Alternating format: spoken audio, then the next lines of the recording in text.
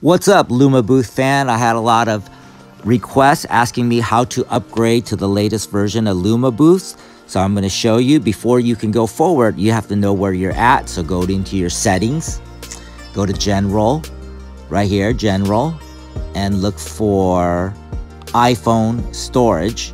Select iPhone storage, search Lumabooth. There it is, select Lumabooth, and right there, it'll tell you Lumabooth version 3.5.4 Lumasoft, 110 megabytes. And to update, let's go into settings and make sure we select the strongest Wi-Fi. Let's open up the App Store and we're going to search for Lumabooth. Event photo booth right there. And it'll say update, telling me that I have an update to do. This takes about 45 seconds. I've sped it up here. I've already downloaded and I upload it. Now I want to go to capture settings. Oops, not camera settings.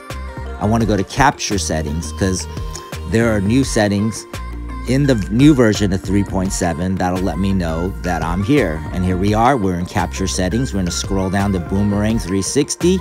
Look, you can now do 1080 by 1080, and you can also do 1920 by 1080. And that's how I know I'm now in version 3.7. So that, ladies and gentlemen, is how you upgrade to the latest version.